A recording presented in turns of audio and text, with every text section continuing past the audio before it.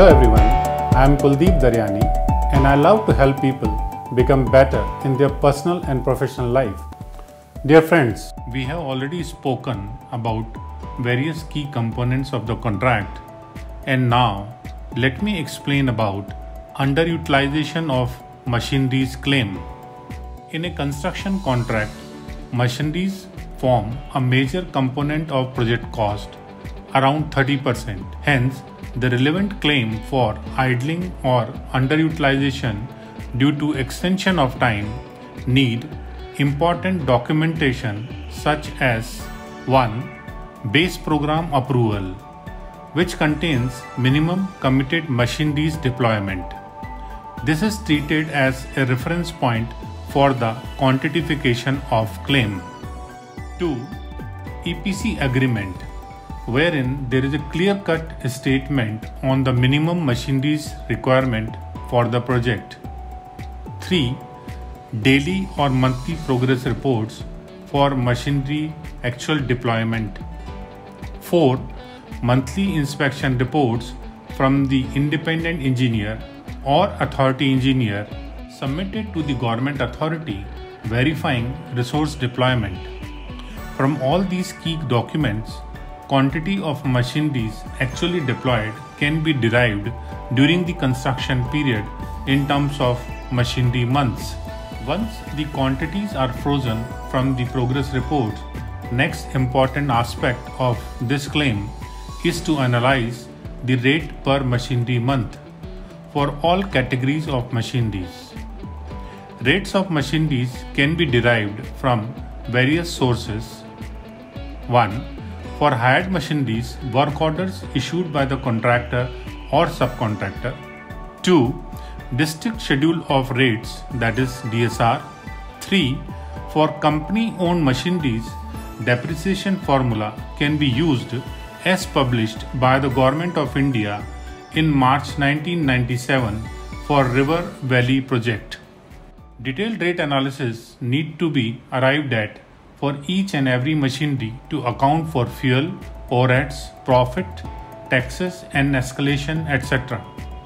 Now, once monthly deployed quantity and monthly rates have been arrived, the next important component of this claim is to arrive at loss of idle or underutilized machinery months in the construction period, original as well as extended period. For this, we take an example to explain how these data can be converted into claims amounts. Now, carefully look at the table for claims quantification. 1. If the original contract period is 30 months. 2. And the extension of time approved is for 15 months. Therefore, revised total construction period is 45 months. 3. Assuming bid project cost BPC as Rs 1000 crore. 4. Workload per month will be Rs 1000 crore divided by 30 months, which will be 33 crores per month. 5th. Plant machinery cost per month assuming 30% of workload will be Rs 33 crore into 30% as 10 crore per month. 6. Suppose work done in original construction period of 30 months is at the rate 70%, which will be Rs 700 crores. 7. Hence the work done in extended period of 15 months will be balance out of 1000 crore, that is 300 crore. Claim in the original construction period. Point 8. Assuming actual deployed machinery cost per month is not less than the plant machinery cost as Rs 10 crore per month.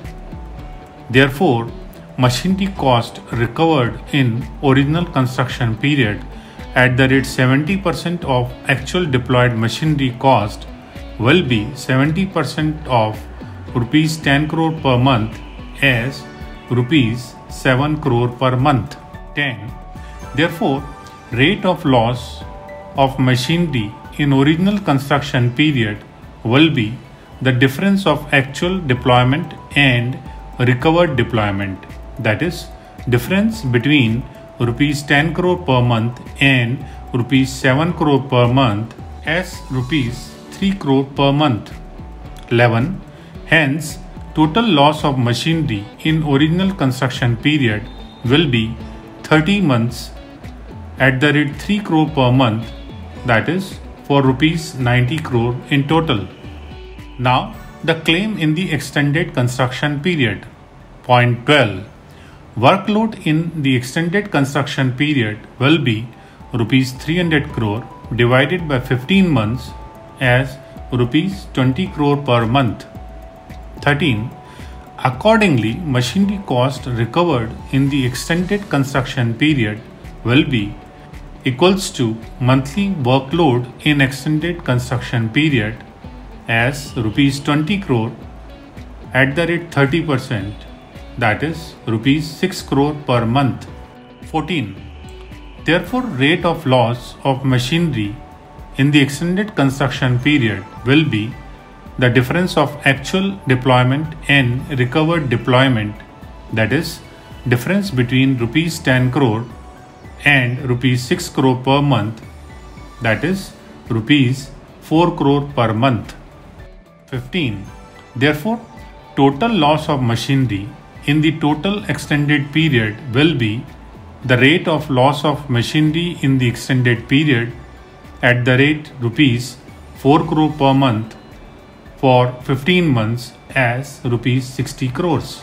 Finally, the total loss in total construction period of 45 months will be the sum of rupees 90 crore and rupees 60 crore as rupees 150 crores.